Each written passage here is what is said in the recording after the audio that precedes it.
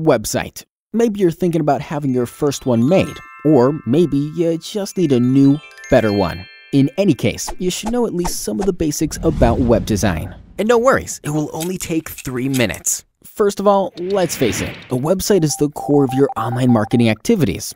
If you look at all the marketing channels and techniques, what they actually do is bring visitors to your website. And the main purpose of a website is turning these visitors into customers. In marketing terms, this is called conversion.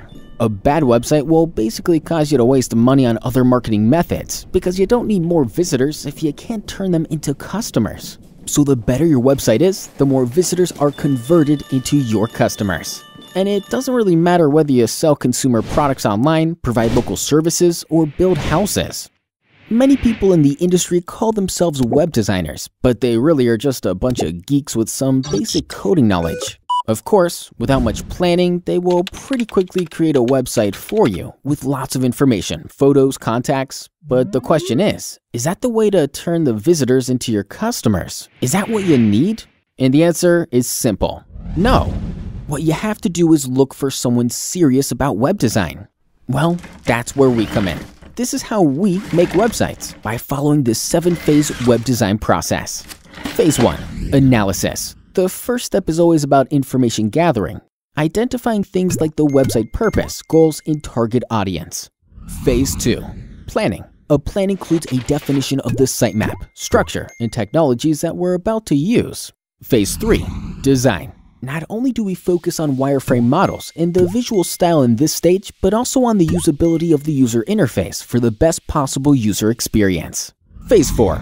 Content. A very important part of the process is choosing the right text, photos, or videos, all optimized not only for your visitors, but also for search engines. Phase 5. Development. Here, we actually create the website using the hypertext markup language and cascading style sheets with some help from databases and other technologies as well. If needed, our websites can be made accessible to mobile devices too. Phase 6. Testing. We test all the technical features like code and scripts, compatibility with major browsers, but we also ask ourselves if the website really fulfills its purpose. Phase 7. Deployment. After we launch the site, our job is definitely not done yet. We always monitor what's happening after the start, enabling us to fix any possible deficiencies. And if you want, we can also manage the future maintenance and updates for you.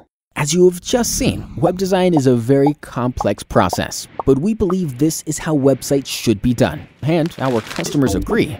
And if you share our passion for high-quality websites, let's get in touch. We'll be happy to help you with what we do best.